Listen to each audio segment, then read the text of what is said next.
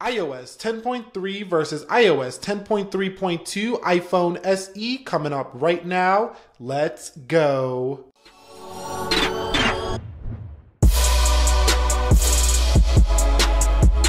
What's up, guys? Nick here from Everything Tech, and welcome to iOS 10.3 Public Beta 7 versus iOS 10.3.2 Beta 1 for your iPhone SE. Now, 10.3.2 does point to a much smaller update rather than the larger update in iOS 10.3. But let's just see how it performs here on Geekbench, and then we're going to go ahead and update it and see how it performs on iOS 10.3 Geekbench. So you can see iPhone SE, Apple A9, 1.8 gigahertz, 2 gigs of RAM. Let's hit CPU. Let's run that benchmark, and let's just see what the score is here on 10.3.2. And then we're going to go ahead and update to 10.3.2 and see what the score is there. All right, guys, so I'm going to go ahead and run this CPU benchmark here on Geekbench. And when I get into iOS 10.3.2 after this, I will go ahead and run the benchmark again, and we will see the differing scores between 10.3 and 10.3.2 when anything has changed here for your Apple iPhone SE. So wait just a second, I'll be right back. So the results on iOS 10.3 Public Beta 7 is 2503 and a multi-core score of 4233 here for the iPhone SE. Now let's go ahead and update into the newer 10.3.2. All right, guys, so now that we know our scores for the previous Geekbench, let's go ahead and update into iOS 10.3.2 Public Beta 1. We're gonna hit install right here and let it go through the process. And you can see it does say agree to the terms and conditions. And I'll be back once we're in 10.3.2.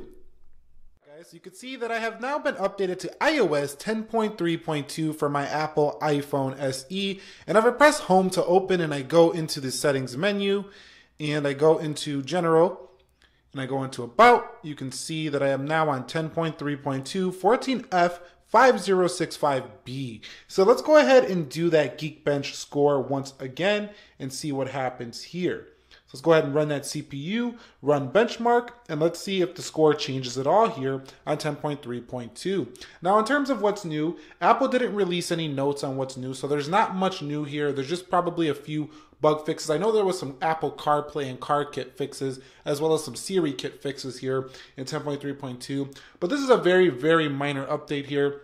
And if you want to be more secure on iOS, I would definitely recommend you don't do this update. Wait until we get further into the betas, because this might make the device a little bit less stable than 10.3 was. But overall, it looks pretty smooth here. But I still recommend just staying on iOS 10.3, the official, for now.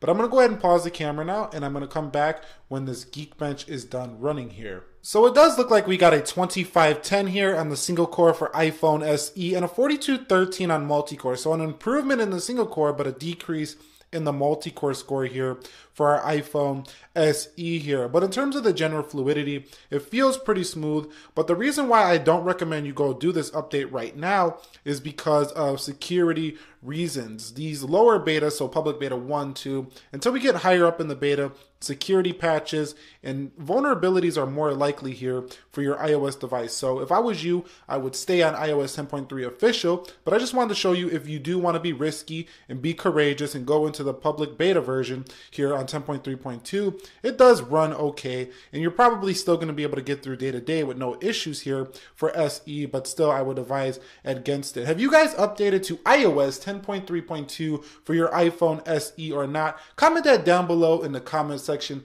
of this video. And if there's any other videos you would like to see on iOS 10.3 or 10.3.2 beta 1, let us know down below in the comment section of this video as well. This was Nick here, helping to master your technology. I will catch you all in the next one. Be sure to be well, and peace.